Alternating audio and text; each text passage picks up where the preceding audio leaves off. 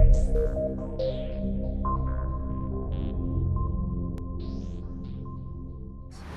Palestinian prisoners in Israeli jails have been on hunger strike for the past 57 days. They're going into their 58 days of hunger strike. These are the Palestinian prisoners who are under administrative detention.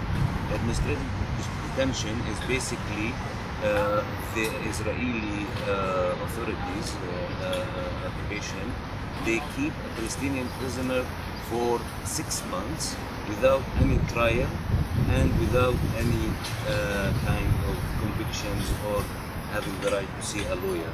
So these 6 months are also renewable. Some of Palestinian prisoners have been in jail for 9 years under these administrative detention. 6 months after 6 months after 6 months without going into any trial or being convicted in any action. So they decided, there are over 125 of them, and they decided to go into hunger strike in order to end this policies.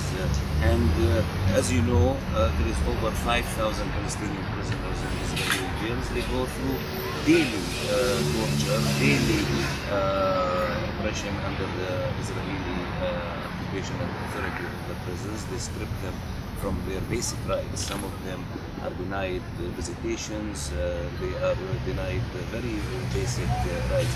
And not just that, lately we have also witnessed an escalation against the Palestinian prisoners movement at the hands of the Israeli occupation, because they want to crush the will of the Palestinian prisoners, since they are at the forefront of the Palestinian resistance. These are not just prisoners who are being there because, only because their involvement in the struggle, but they are also leaders and student leaders, women leaders, labor union leaders in Israeli jails. Israel never keeps its promise. The occupation, they are constantly lying in the media, they are constantly fabricating lies in the media, and they never respected any deal or any agreement.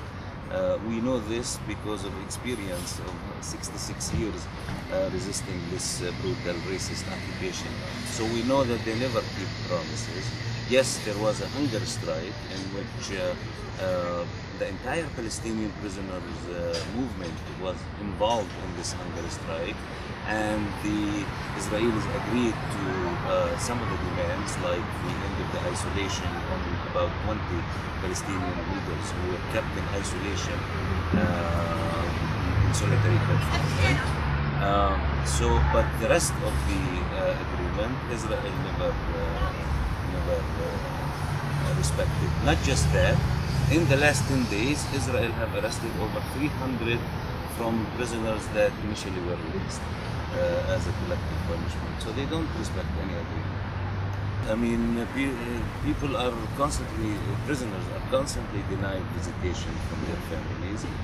Sometimes they punish an entire area and say, like they did in Khaled a week ago, they say the entire population of Khaled, they cannot leave the country, they will not be guaranteed any permits, they will not visit their sons in prisons as a collective punishment. This is what occupation is about. It's not just to force their military presence, but to actually oppress people and constant daily of humiliating the Palestinian people. The oppression is on minute by minute, second by second. As long as this occupation is there, there will be always Palestinian suffering, and not just denied visitation to their relatives and sons, but also denied everything, denied their life. First of all, this is an illegal court. It's illegitimate court. We do not recognize the legitimacy of the occupation or the legitimacy of its courts and its rulings. It's all illegal because it's an illegal occupation, and we don't recognize any of their laws or decisions. yes, we are, our people suffers under these laws, but these laws doesn't mean that they are legitimate. The same applies on the case of Comrade Ahmad Sa'adat, the General Secretary of the Popular Front for the Liberation of Palestine. Comrade Ahmad Sa'adat has been sentenced 30 years in jail without any convictions or without any proof of anything.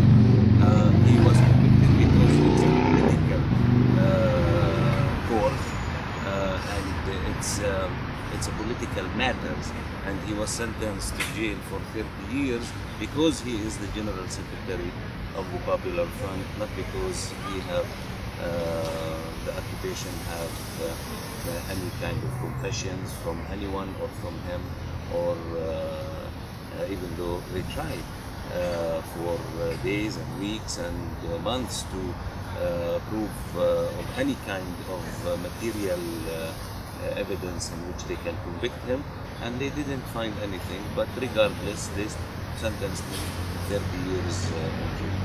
As you may remember, Ahmad Sa'adat and his comrades, 5 of his comrades, were arrested or abducted, if you will, at the hands of the Palestinian Authority in coordination with Israel and the United States. And that was in January 2002. He and his comrades, they were placed in Jericho prison. And on March 15, 2006, the Israeli occupation forces, they abducted him again after destroying the prison and killed 2 guards and injured some of the prisoners.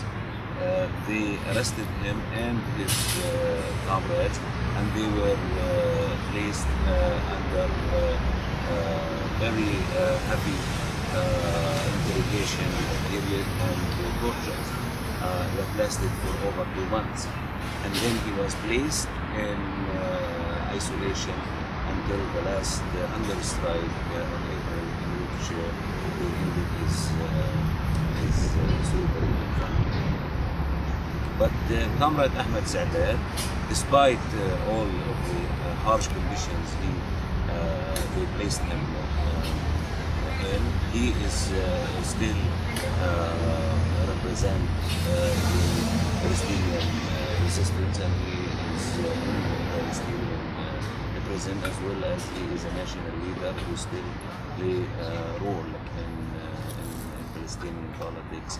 And he is in daily contacts with the Palestinian National Liberation Movement. He's not far away from it. Palestinian prisoners are being portrayed in the world as a group of terrorists. And so the basic struggle needs to be that these are Palestinian freedom fighters. These are Palestinian strugglers. These are Palestinian activists who have been sent to jail because there is an occupation and because they resist this occupation. We need to clarify this sometime to a lot of people because they are deceived by the media.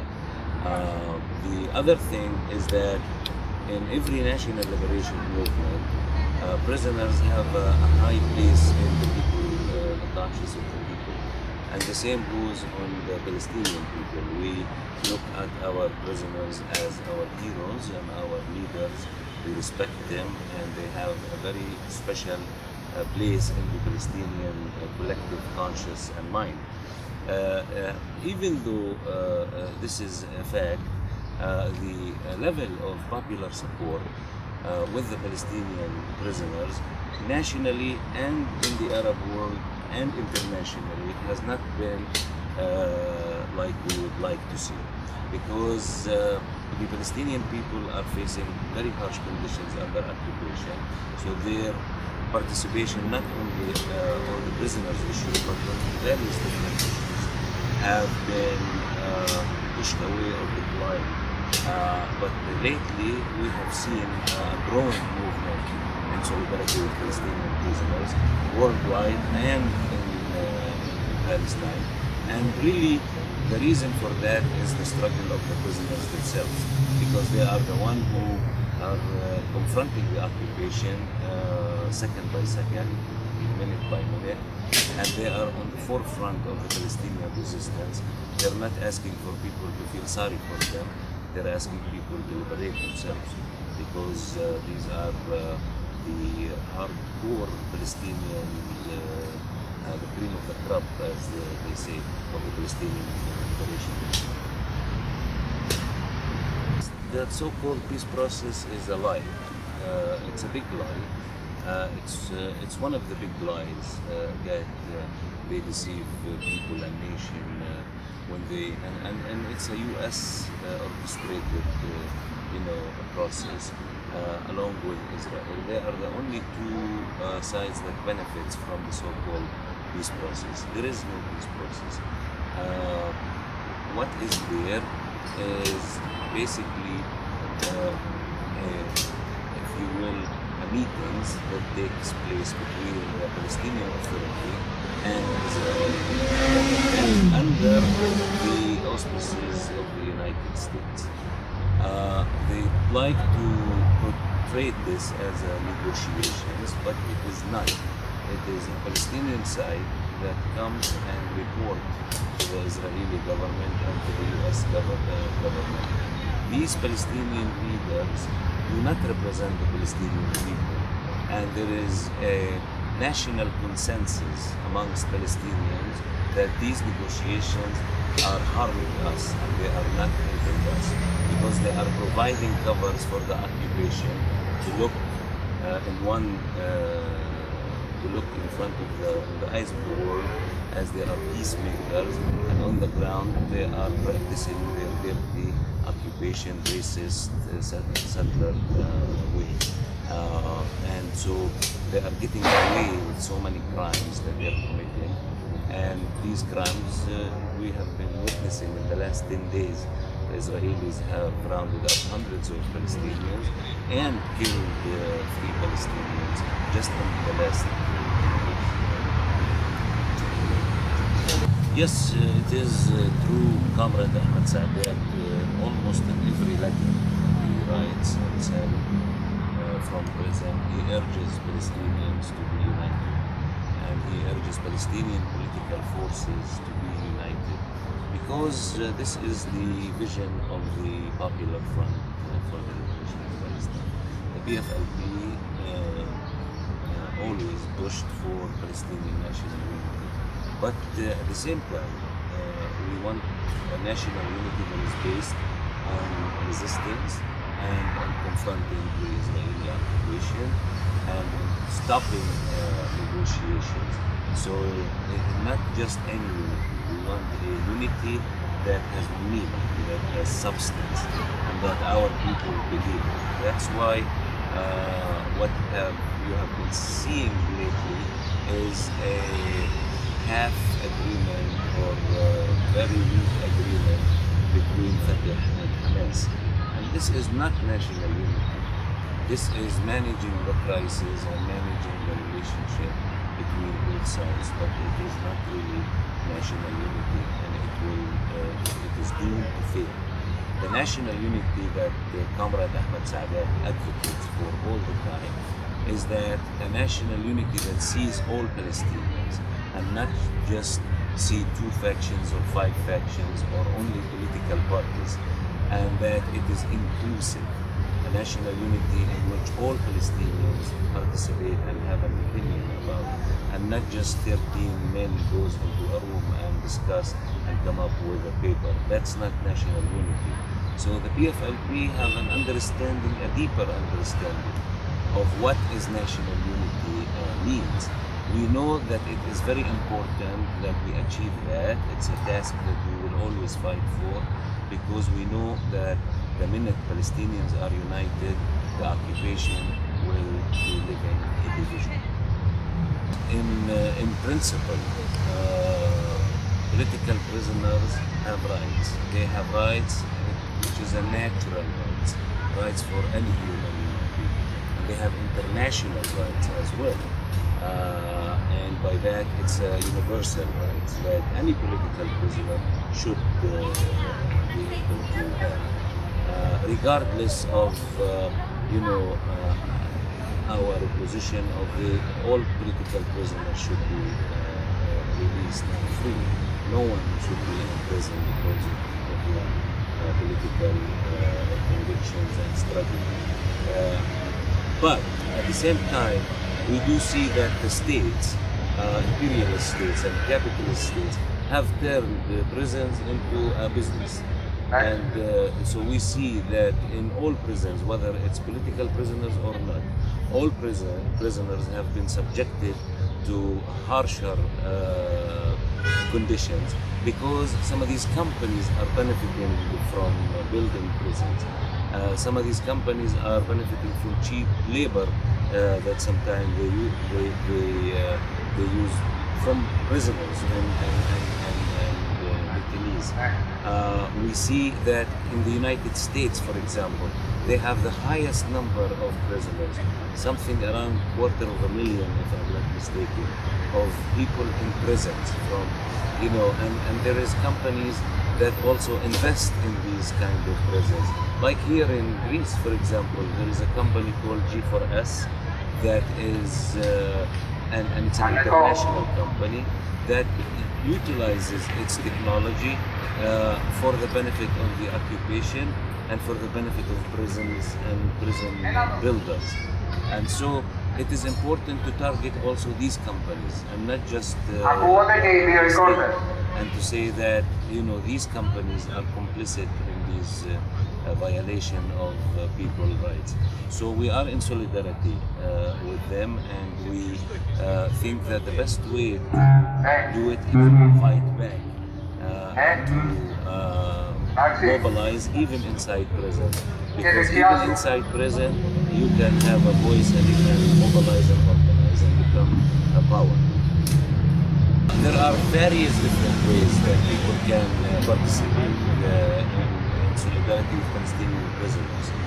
For example, we can provide information for people to even write letters for prisoners and receive letters from prisoners. By intensifying people participation in the boycott campaigns, like the boycott of G4S, the company I just mentioned, and to boycott these companies and say you are complicit in your violation of Palestinian prisoner rights and Palestinian people's rights. By joining an organization that advocates for prisoners' rights in Palestine and elsewhere. By also educating people and the public about what is happening in the Palestinian, in Israeli jails and the crimes that Israel commits daily against Palestinian prisoners. So there are so many different ways. It starts from writing a letter to occupying the Israeli embassy here in Athens and say that you cannot do this to Palestinian prisoners. So, it is really important not just to address the case of Comrade Ahmad Sa'adat. He always stresses on us that when you are interviewed about my campaign, talk about the prisoners and don't talk about me. So really the campaign to free Comrade Ahmad Sa'adat, it's an exit for us to educate people about prisoners and not just about Ahmad Sa'adat case. Okay, thank you very much. Thank you. Thank you.